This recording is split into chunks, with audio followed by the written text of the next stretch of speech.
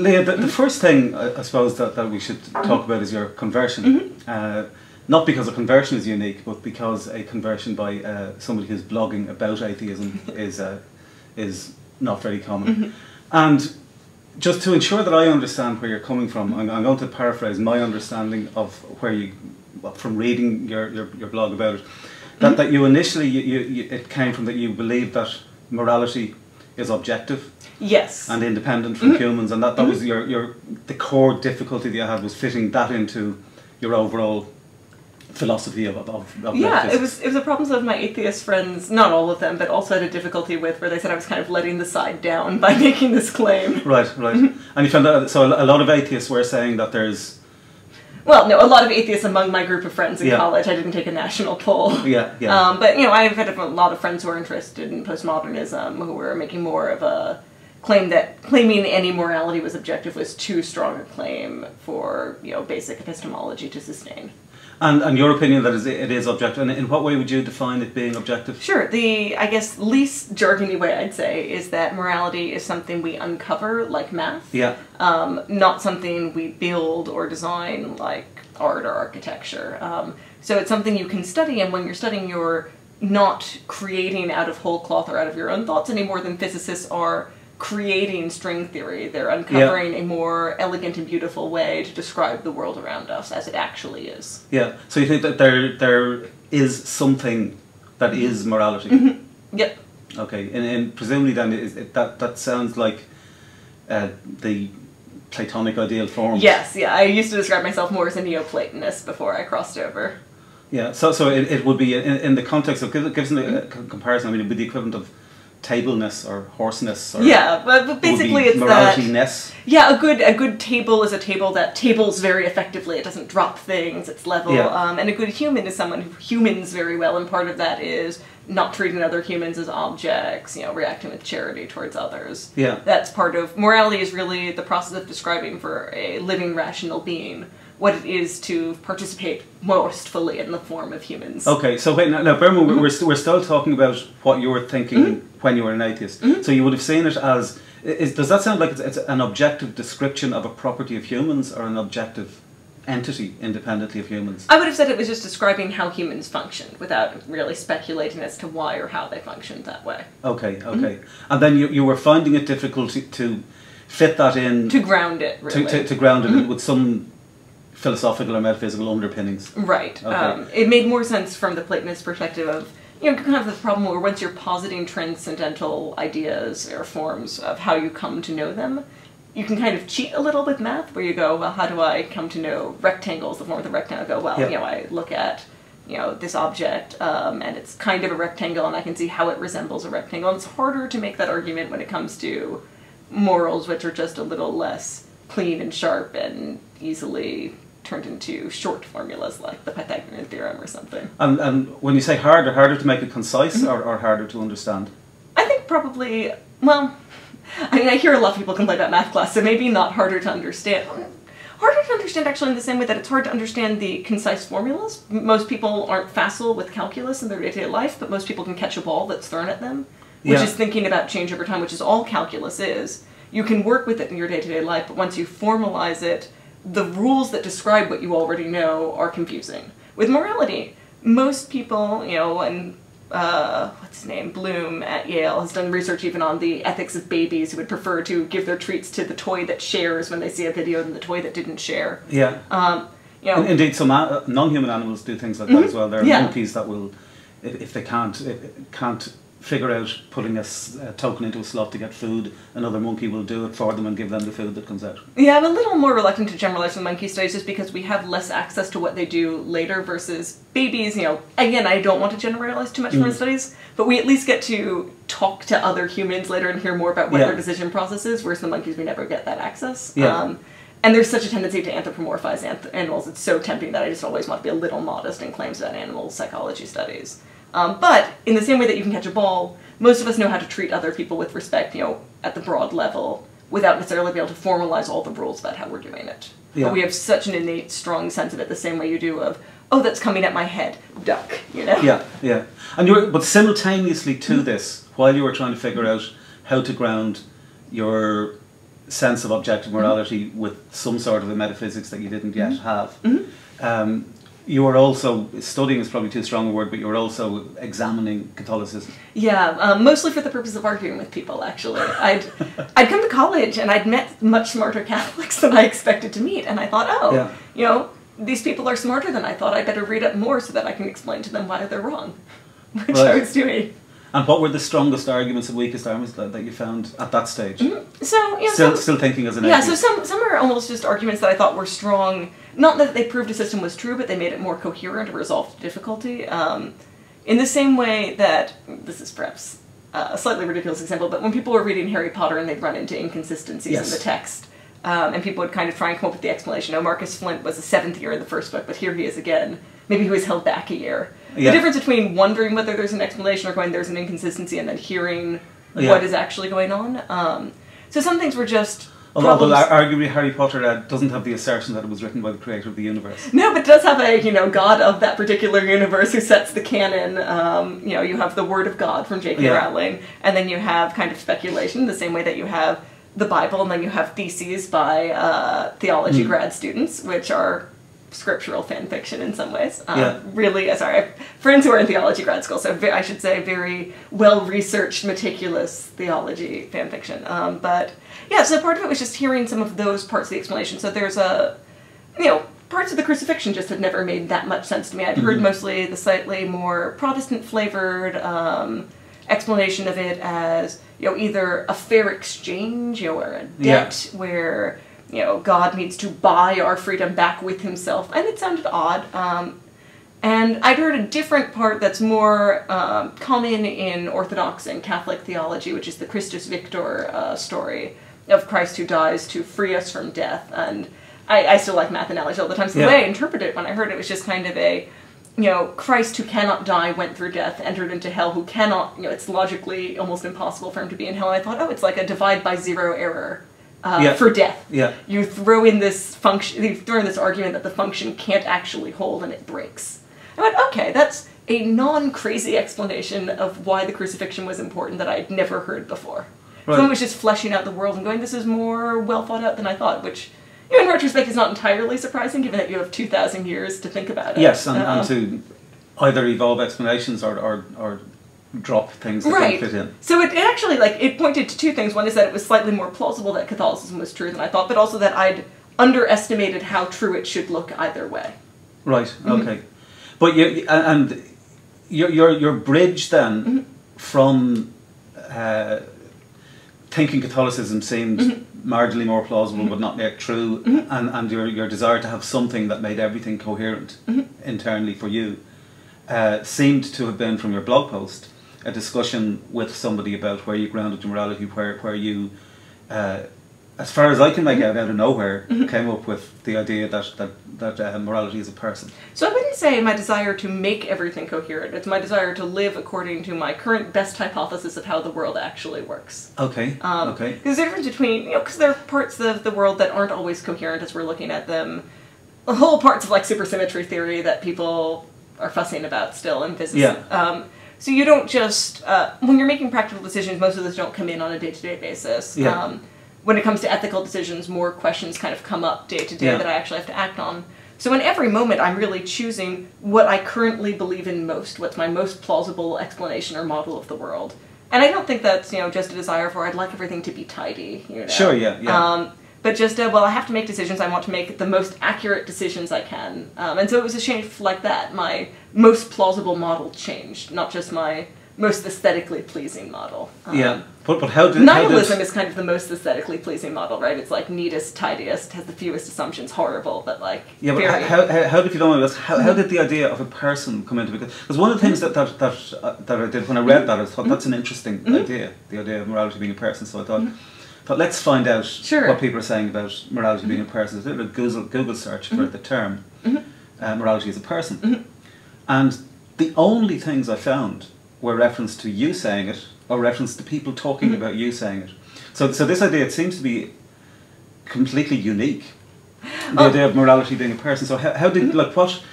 for you, what is a person, and what attributes of a person does morality have? The main smallest attribute I was thinking of was just an agent that is capable of acting and choosing. So the difference when we talk about Platonism and, you know, the form of tables, we don't think of being active in any way. It's just almost the cookie-cutter factory model. All tables resemble the table. But the table, the Platonic table, has no relationship with all of those tables. And the problem I had was that I had knowledge of a transcendental, this morality, like I had knowledge of math, but I couldn't come up with a same kind of... Can I just clarify, before you go on, can I just clarify, when you say you had knowledge, you had belief rather than knowledge? Well, I have some, you know, knowledge... Here's the way I would put it. When I see you, right, I receive impressions of you without willing them, without... And I can say I assent to the idea, I believe in the idea that I see a person, but mostly I just receive an immediate impression and have an immediate sensation in my mind of, like, person, red shirt, etc. When I see someone kicking a puppy, I don't go, what are my beliefs about puppy kicking from first principles, blah, blah, blah, blah. You know, I have an immediate sensation of injustice, you know. There's almost as though there are receptors in the same way. Okay. And, you know, Jonathan Haidt talks about kind of, and again, there's, I think a lot of psychology is like, slightly, and neuroscience is a little speculative, so I say he has a hypothesis that there are some kind of intrinsic circuits in his mind of, you know, things that respond to loyalty, people who respond to, like, purity as primary moral factors that fuel your decisions. So what attributes again then? You capable of making a decision? Yeah, it was just active. It was just active versus being the factory model. When I thought about personhood, I was just thinking a agent, really, something that acts in the world, something that maybe has desires or moves. And you said that it loves you. Yes. Well, so what I was saying was that, you know, and I didn't plan it. I didn't say it. I said it, then I just thought about it. It was the first thing that came into my mind, and then I thought about why I'd said it, and it was that if I have knowledge of a thing that's not like tableness, in that it seems to have reached to me rather than me to it. I haven't constructed the way I would, by induction, come up to it. And it reached. I'm describing something that's active rather than stable, inert. That's really most of what I meant by person. And I was being sarcastic when I said it originally. Well, I guess it just loves me or something, you know? It just, like, reaches, like, not on me. And then I thought about it. If you describe the form of the good in Platonic terms, like, reaching to someone to give them knowledge of it, that's more an act of love than anything else. Well, do you, actually, there's another question I'm going to come to. I want to go back to something you said earlier on, where you were talking about the dangers, in your mind, of anthropomorphizing monkeys. Is it not even a bigger step to anthropomorphize concepts like morality? Oh, yeah. I mean, I also wouldn't take it very far in that, I don't know, I wouldn't say, you know, morality is peevish morality. It's just that what I had mostly was, you know, I use the language that I know best to describe things. Sometimes I use much more abstract language and then no one knows what I'm talking about. But, you know, what I had was just a relation. Is like the simplest, purest word. A relational thing rather than just a knowledge-based thing. And that surprised me.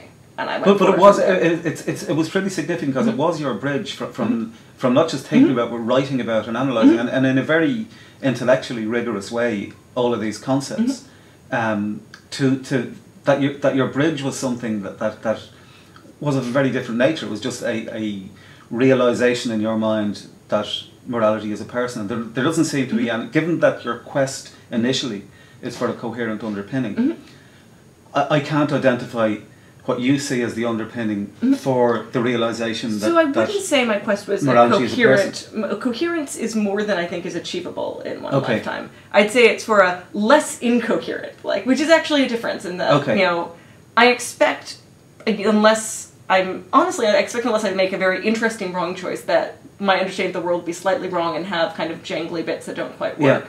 And my goal is to find them and resolve them if I can. And, you know, if I can't, try and figure out what the best way to go forward is. But to get a completely coherent moral or ethical system, usually people do it by throwing out the baby with the bathwater, period. Like, G.K. Chesterton has the bit in Orthodoxy about how solipsists have extremely coherent philosophies. Everything in the world is shaped by solipsism, and it's just a stupid philosophy anyway. Coherence is important, but it's not the only important thing.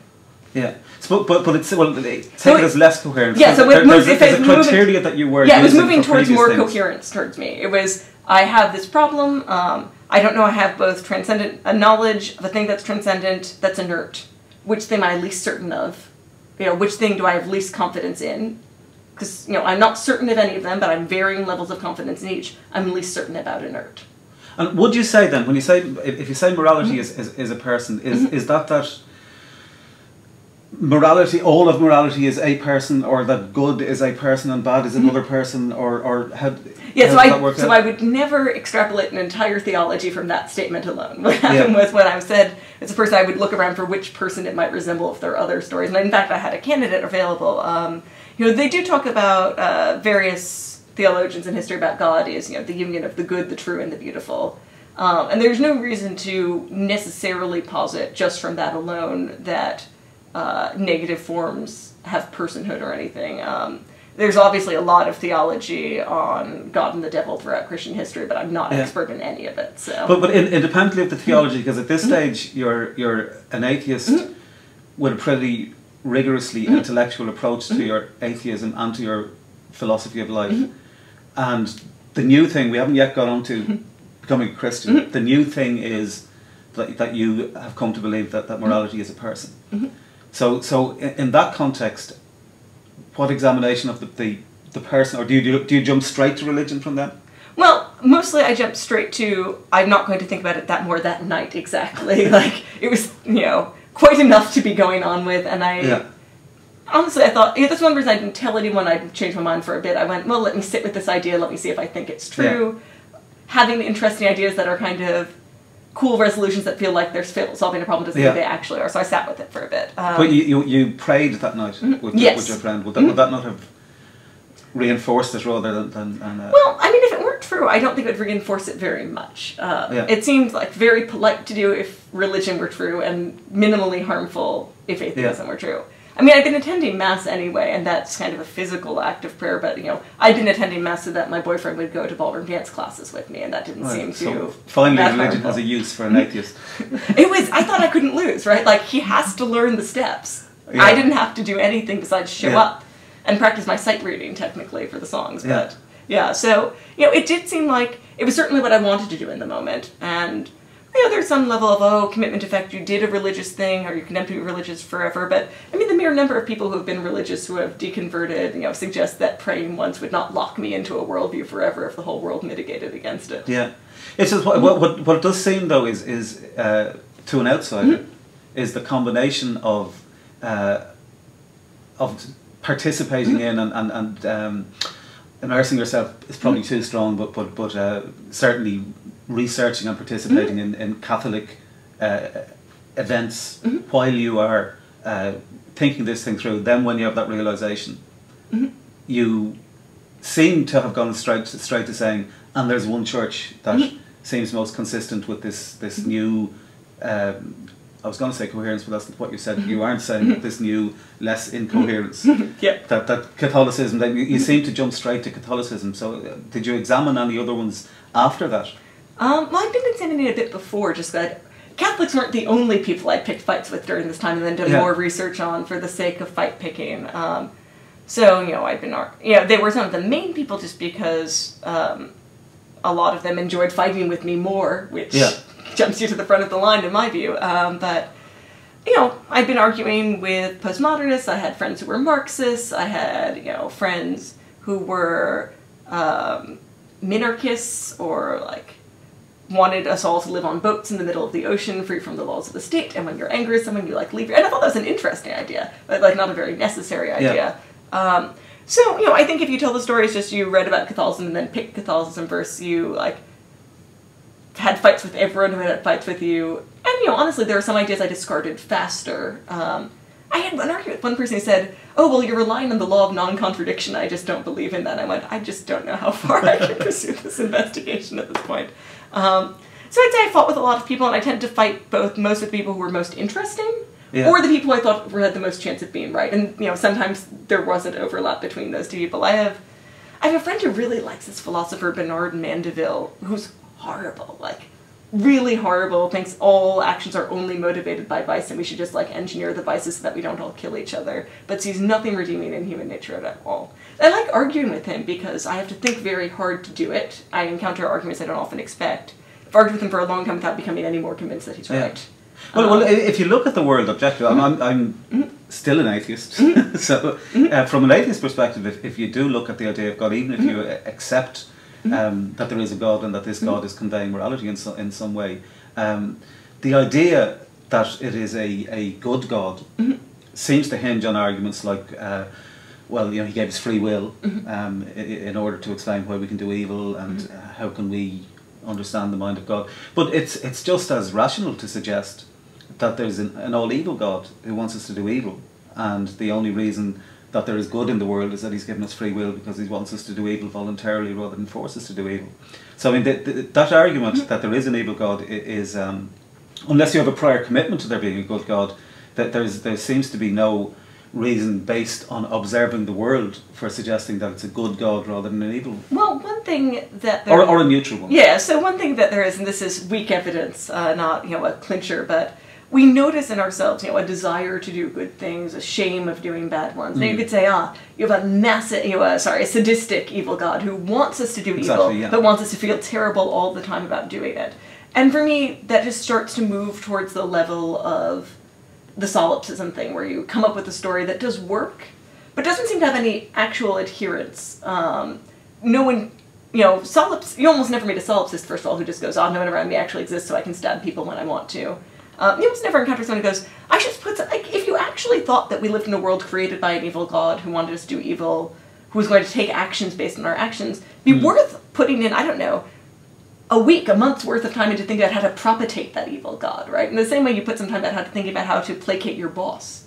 And I meet almost no one who says, once I thought that was a live option, I really spent some time thinking about what I could do that might make the evil God treat me better. Yeah, no, I'm not suggesting that people in any great numbers do believe that. I'm saying that if you observe the world and you apply reason to the evidence of the apparent evidence of your senses, that there is no reason other than, as you say, it's personally more satisfying or well, no, I think the fact that people don't take any action, again, is weak, not conclusive evidence, that when people look at the balance of evidence, they do actually find themselves tilting in one direction, and part of that is culture, and I don't think all of it is culture.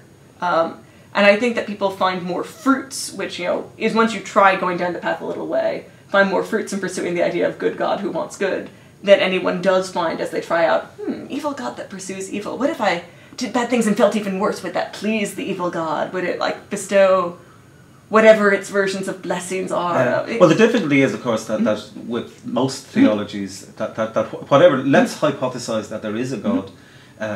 Even if there is a God, how are we to know anyway? All that we have is our subjective beliefs about that God, even if it exists.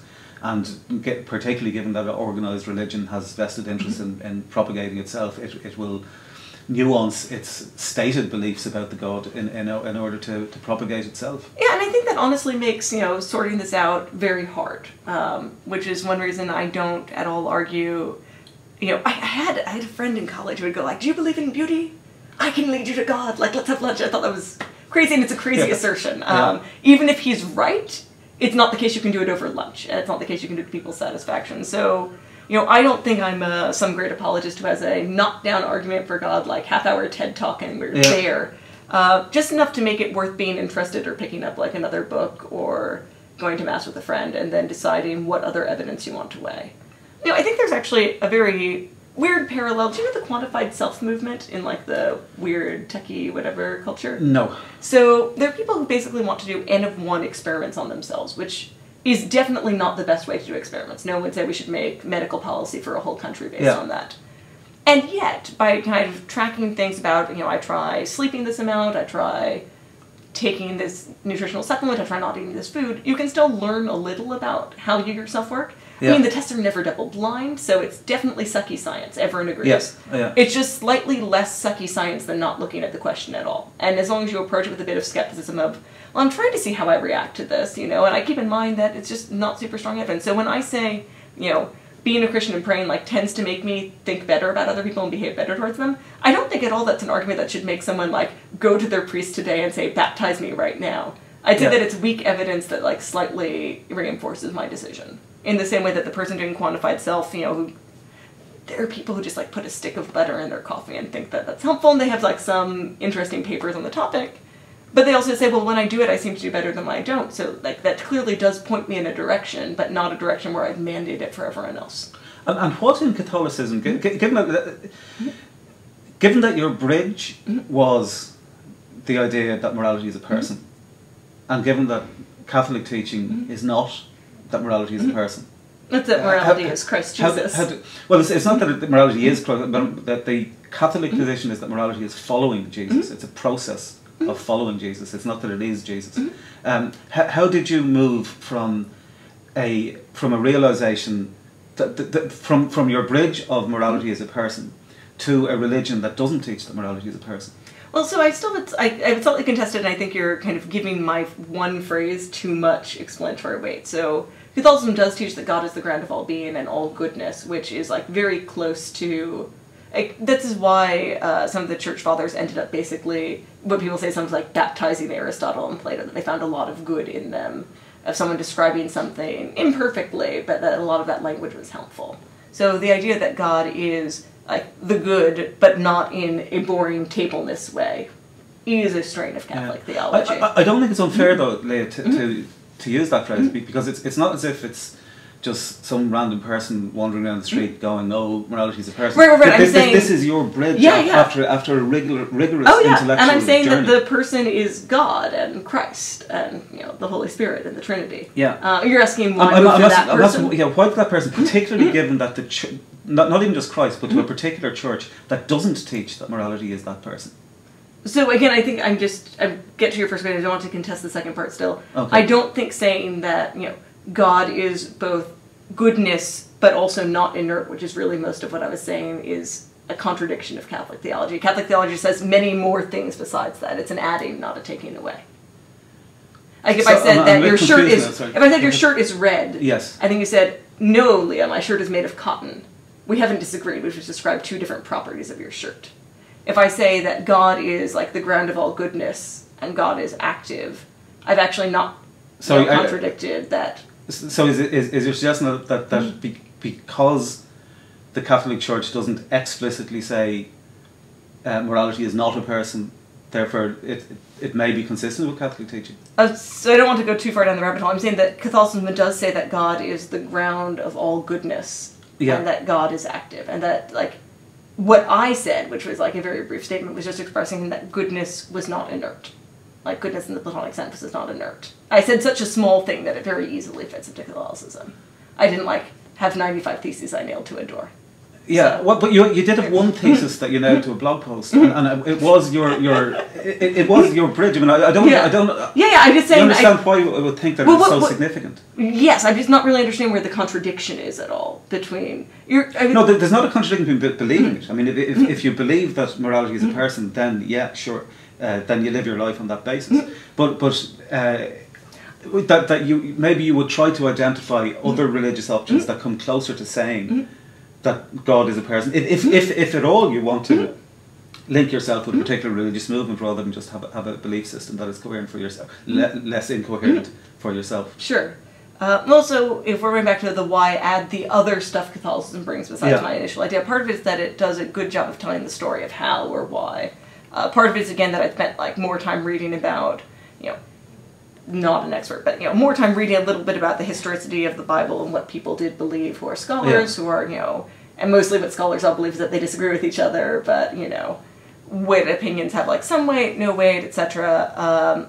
Part of it is like participating in a lot of religious arguments among my friends who came from different backgrounds and seeing, again, a bit of the coherence, less coherence of what they appealed to or where their arguments broke down. So, just the sheer number of, kind of Protestant arguments where they end up having nothing to appeal back to, and some of just the intense splintering didn't seem very plausible on the face of it. It's less plausible that if there's a religion that's true, that it's a religion that almost divides through an endless process of mitosis into all these 1,000 flowers that hate each other, right?